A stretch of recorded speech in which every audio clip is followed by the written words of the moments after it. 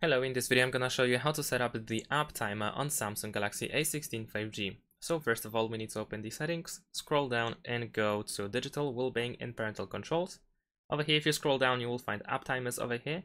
You can tap on the field itself in order to select apps that you want to include for the app timer. So let's say I'm gonna choose Google Drive as an example. Of course, you can select multiple apps at once, and then we can press set timer. Now we can choose days of the week in which the timer should work. So you can choose only several days or of course the whole week. And then you can also set the timer. So let's say I'm gonna choose 3.5 hours. There we go. Then we can press done. And now we can see the timer over here. If we start using the app, the timer will go down. And once we are out of time, the app will close automatically.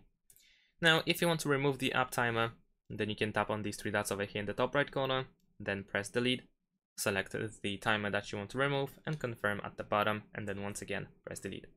And that's it. Thanks for watching, leave a like and subscribe to my channel, and see you in my next videos. Bye!